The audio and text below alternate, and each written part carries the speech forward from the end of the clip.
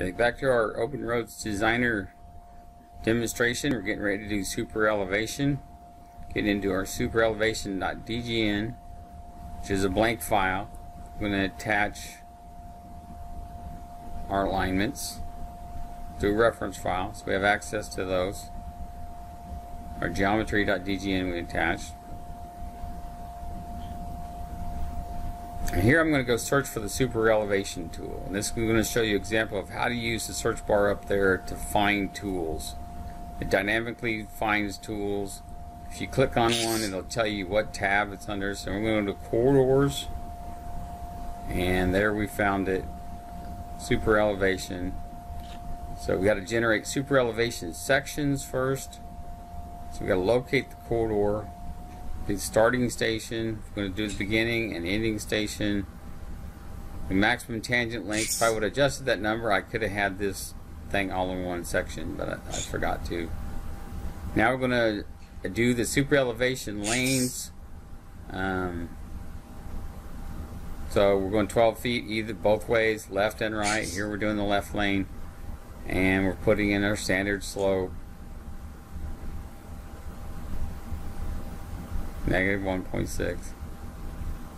So now we've got shaded area show that we have superelevation lanes in there.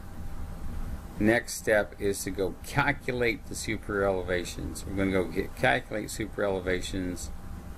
We're going to have to pick the superelevation sections again. This is where if we would have done one, it would have been a little bit easier.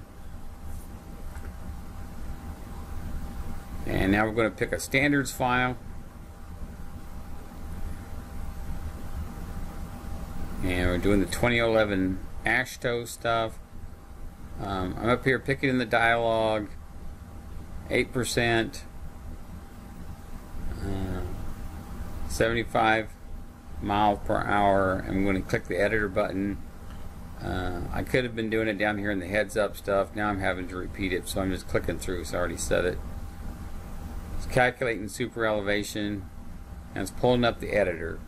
If we go to a curve that has superelevation, you'll see all the values in there that are editable in the chart.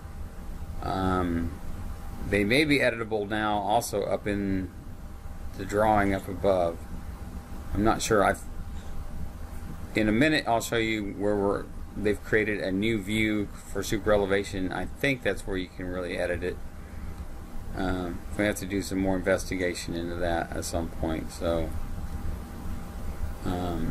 here we're firing up, I believe, some reports.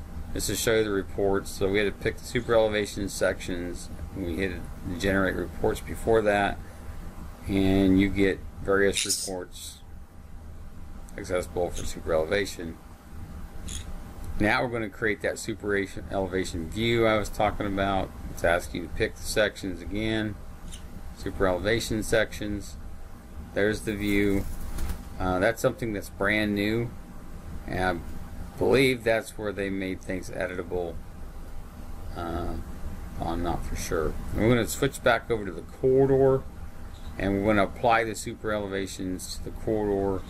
So we need to reference in the superelevation drawing, and so that we can utilize it as a reference file. And we're going to go pull up the tool to apply the superelevation to the corridor underneath the pickaxe. And here the video got kind of cut, and it's missing a couple of steps. We're going to pick the superelevation sections, and basically it's going to ask you, about the points left and right that superelevation gets applied to, and then it gets applied. So down in the lower right here, we got the dynamic cross sections going. And so I'm going to navigate to something in a curve and show you that we actually do have superelevation in the corridor now.